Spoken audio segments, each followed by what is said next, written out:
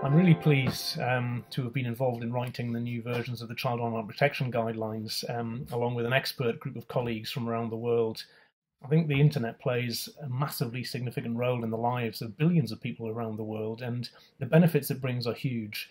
But clearly there are risks and challenges, particularly for children and young people. The updated guidelines offer support for a range of stakeholders, including parents and carers and educators, in supporting children to use these technologies, but to be safe and empowered and responsible users of them. They provide an overview of what young people are doing when they go online. Some of the latest research is cited there.